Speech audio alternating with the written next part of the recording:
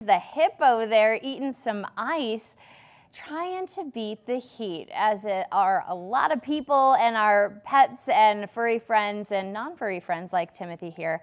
I do want to bring in, though, the director of Mammals. This is Rachel Malstaff from the San Antonio Zoo. How do you guys at the zoo, how do the animals stay safe when we're talking temperatures in the triple digits? Oh yeah, and we've had some pretty hot temperatures this summer already. It's been almost over 100 almost every day in July. We've got a lot of different things we can do to keep the animals comfortable. You know, like you saw the ice blocks with Timothy. I mean, it cools them off, but they also love playing with them. A lot of times for the ice blocks, we'll actually put some of their diet in there. We'll put some treats in there, whether it be produce, fruit, vegetables, greens, chow, and they enjoy, it cools them off as they eat it. Depending on the animal, a lot of different things, whether it's the ice treats, whether it's wallows, baths. We've got, air-conditioned fans in their houses. So there's a lot of different things we do. A bath, or having to drink from the hose. So we have a lot of different options and fun ways to keep the animals here cool. Now, are there animals that are more accustomed to it than others? And do you see their activity change sometimes in the summertime?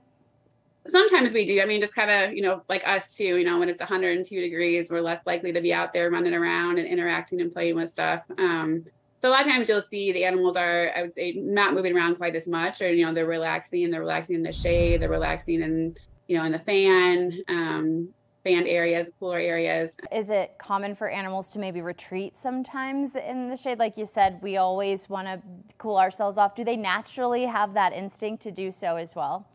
They do. They know kind of where they can go to cool off. A lot of the indoor areas are air conditioned. They've got fans.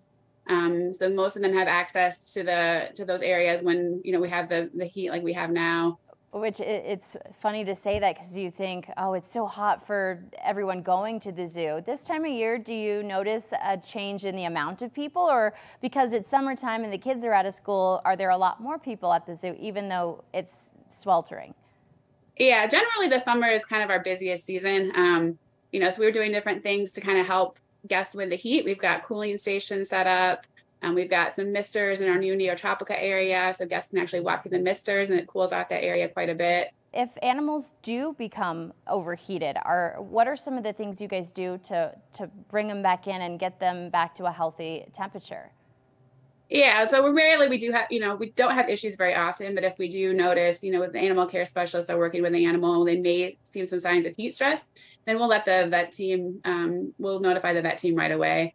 And usually it's a lot of times it's just monitoring the animal. We can just make sure we give them extra ice blocks, have them in the air conditioned houses. But it's something that we would let the vet staff know right away if there's an issue. All right. Well, thank you so much. Again, this is the director of Mammals, Rachel Malstaff from the San Antonio Zoo, and we respect you for being here. Thank you so much. Oh, thank you very much. Thank you for having me.